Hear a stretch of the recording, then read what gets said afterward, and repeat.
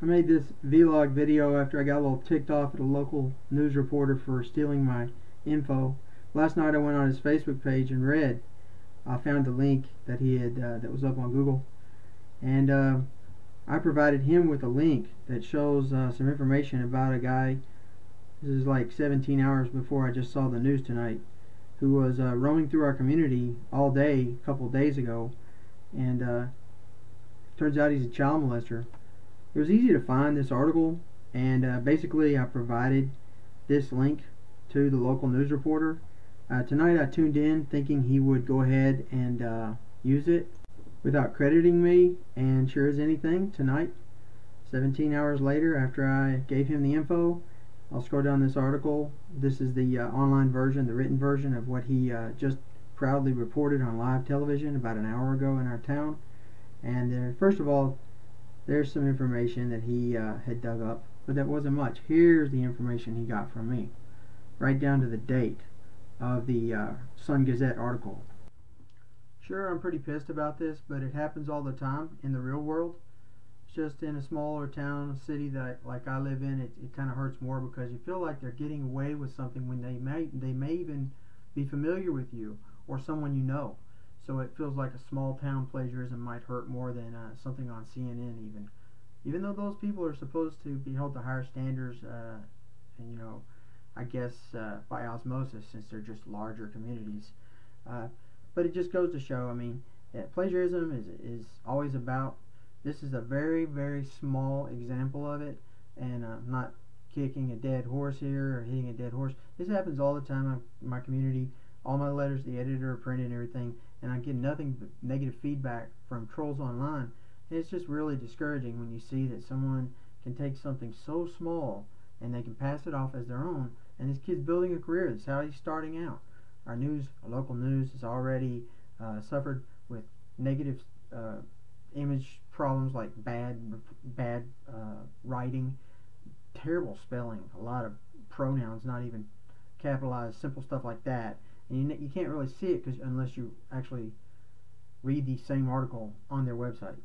But plagiarism is another thing. This is a minuscule example again, but it just goes to show that it just hurts and it makes you feel bad about your local news people. They go to some churches, you know. They another local news anchor there, he's a weatherman, would have everyone to believe. In fact, he constantly tweets about being a Christian, and yet the news company he works for had to go legally scrub a leaked video of him a few years ago, about 3 or 4 years ago. I found it hilarious, where he was after hours funning with the cameraman who it turned out he couldn't trust, and he was tweaking the nipples of it's really not okay, but of a graphic of a breast cancer patient. And this guy, he's such an ass. In public, I used to hold the door open for him. I know a favorite restaurant he goes to, and the first 2 times I ever did it was with my girlfriend. There's a large open foyer for people to the entryway, and the first 2 times I ever held the door open for this big giant ass, this so-called Christian. He and his heifer crew, I mean his wife and everybody who filed in after him, is ginormous. They're freaking huge. These people couldn't buy airline seats, you know, without buying a pair each. And already my girlfriend's going out in the parking lot. We were leaving as they were coming in, and I'm like, oh guys, they're slowly going in. It's like watching a herd of cattle come in. And the kicker was, at the end of it, he basically, the last one in, didn't even acknowledge that I'd done anything for him. It's one of those small things, you know. It's not exactly a footloose moment, but it sure as hell stings when you are, you know, one-up-fronted or basically just not shunned, but just stood up in public. It makes you feel really stupid, like you have no recourse. This guy's going to go on the news the next day and look all peachy keen, and I'm a Christian. I'm not an atheist. If I was, I'd say the same things they do, but this is exactly what people hate about Christians. Their duplicity in public and private. You know, you're in public, you're this guy. Everybody knows you. My mom loves this guy. Hey, he's one of the best weathermen around to this day. There's no doubt. Unimpeachable weather forecast. This guy's one of the best in the region. And freak it, the nation, okay? But his his code of behavior is, and this happens a lot in my town, especially towards me. Just talked to my mom on the phone earlier tonight. it's a region that in Kentucky that is well known to have some problems with intellectualism, we'll say. So yeah, that kind of bleeds over into moral code, because if you find you're doing something right around here, you have half a brain, you're going to get hell for it. You're going to catch hell for it. But the self-same people who are like footloose parents that go to church the next Sunday and might even be a preacher. Somebody in the family is a freaking preacher, may even handle rattlesnakes. But they're going to go up in a public place and say, look at us, we are so good, and it may not get us to heaven, but that's what we're going to do anyway. And I'm going to those churches. Saw them converted and changed from one type of church, small, family-oriented, very personable, friendly church.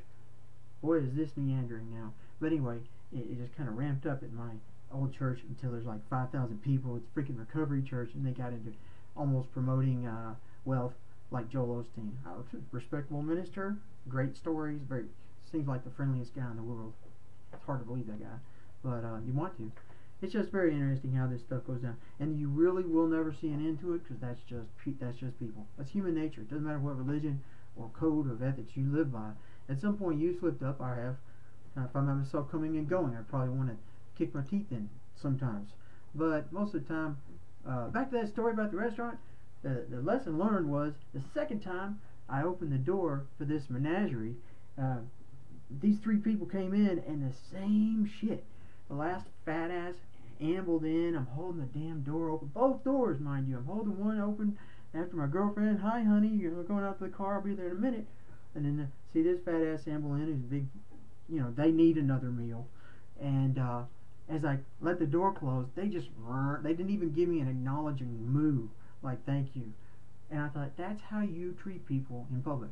From the first one, the well-known local celebrity, to his last in his entourage, each time acted like I was the doorman. There's no doorman at this restaurant. That's the way they treat other people.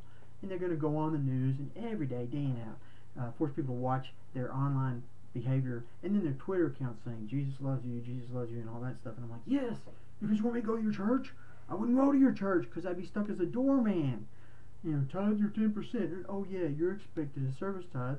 And at the end of holding the door open for 1,000 people, when there's an automatic door opener there anyway, you find out everybody's going out to the lake, and you're like, oh, that just invites me with the Holy Spirit. Yes, it does. I shouldn't be sarcastic about that. There is a Holy Spirit, but there's a bunch of lies too. So basically, plagiarism led to this rant, and if people were more honest, there would be less rants, and I'd be a lot calmer. So, the end of the story, the third episode of me going out with my girlfriend at this great local Mexican restaurant. Yeah, I don't think they'll mind me saying it's Puerto Vallarta. I'm sure everybody, many regions have a similar franchise, but ours is the best, I gotta tell you. And Bowling Green is like always scored up at the top of those cities across the United States. You only see their name like once every year when they get the award, or in the top 10 list of the best places, or the most restaurants, not the best places, but most fat ass cattle herd people going on Sunday. Look at me. I mean, I got moves hitting the floor here. But I grew up with that stuff, so we have some good food. We have a lot of good restaurants. A lot of people come here for that, and it just propounds the effort. You get more restaurants coming in. Anyway, third time was a charm. I told my girlfriend after that second time, I catch up to her at the car, and I'm like, honey, I am so sorry. This guy's an ass. He's not like he pretends to be, and I am so hurt. I verklempt. That is nothing close to Mike Myers, but the third time I planned that if I was going to hold the door open like a stooge for this guy one last time. And yes, I do relish the moment. In retrospect, it was not nice. You're not supposed to do this. Even an atheist could do better, just holding the door open, not expecting anything in return. The third time, though, I told my girlfriend I was going to teach him a lesson. And after she quit looking at me like, you're not going to shoot them, are you? I was like, no, come on. Have I ever shot anybody? Just, the thunks you hear in the basement, when you leave, they go away. Those people should know better. But seriously, I told her I was going to let the door slam in their fat faces, and that's the only joy I was going to get out of it, and I did this thing. I waited until Fat Ass and his crew expected. I could see it in their eyes. It's like watching a cattle drive going and eat your hamburger in front of you. Yes, we were leaving, but it just so happened, 3 times in 1 year this happened. The third time, I let the door slam in his face. I didn't want to get his wife. That would be rude against my code, of course. And who knows the second guy? I don't know, his dad or somebody, her dad. No, I want to pick this one off at the top, you know, get the alpha jerk. And I let the door slam in his face. I did not slam the door in his face. That is like a no-no. You know, it's butterfly effect. You do not act upon your ill will. Do not do this. But, you know, if you're the guy who's standing between them and this bullshit entitled behavior that they're going to bandy about for the rest of their lives while, you know, purporting to be these good Christian people, then yeah, make them appreciate the next guy, the next oaf who does this, the next idiotic fool. So the door slams in their face. You should have seen, again, the look, and I saw the look in their eyes, and if I can evince it, it was like, and then when they had brown eyes. He must have brown eyes. Whoever it was, it looked right in their eyes. He's about 6 inches taller than me too. I'm like, that hurt, didn't it? And I was like, oh my God, it's Sadly, that's pretty much the end of the story. I intentionally never went to that particular outlet of that franchise of that restaurant locally again because I didn't want to be that guy, because what I had done was not going to change those people anyway. That's their way of thinking, and it's they're not going to learn anything unless they take an etiquette class on how not to expect people to hold doors open for your fat bud. But that's my little story, and in a small town, that's kind of like a chin up to self-esteem. If you can get that done and get it behind you, then you don't feel like such a miserable slug the next time you're actually doing the same thing they're doing in a restaurant, which will be eating in my case. I don't let people hold doors open for me. I even fight the automatic door. I'm like, no, I got this. You know, I'm joking, but that little scenario right then could have played out much worse, but it would have been pure imagination. But that's it. I am going to go back and I'm going to add a few frames at certain points that include stills of what I talked about earlier in this video. No, all of a sudden I got angry again. I was going to upload I'm going to append that video I talked about, the weird science moment with the local weatherman, right here at the end. If they want me to remove it, I'll do it, but I really think they shouldn't, because they just shouldn't. It's something we should put up on Voyager 3. It's priceless. I'd like to clarify, it wasn't a breast cancer graphic, but it was a vector still of a woman, and here's where he makes his alpha predator move. Oh yeah. Oh yeah. Chuckles. I'm still friends with all the little ladies in town, even if this is going on in the studio when come in Tokyo. Of course I don't want that to go anywhere. Bobby, if I see this on YouTube, no more canasta for you and Grace on Friday nights. You hear me? You know what? This would make a good sex doll. Why don't they make them this way?